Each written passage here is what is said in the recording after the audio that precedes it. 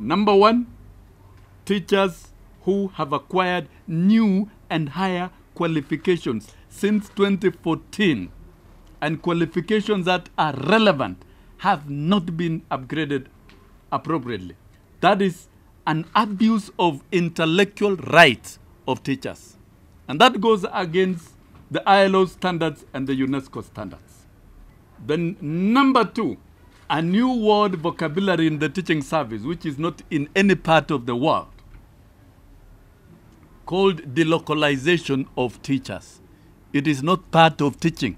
It shall not be, and we shall never, never entertain. Number three,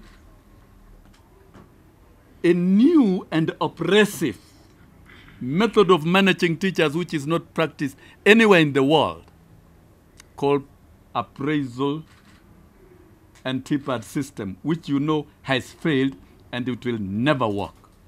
Today we have been at the Ministry of Labor for a conciliation meeting, but they failed to turn up. They disappeared.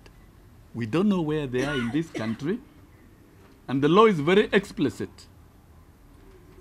Conciliation process takes 28 days.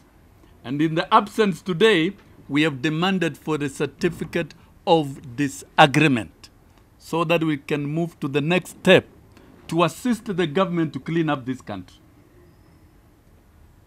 And certificate of disagreement shall allow us to proceed and invoke the Labor Relations Act, clause number 76, and we will be free to proceed on a protected strike. That is legal and that is constitutional.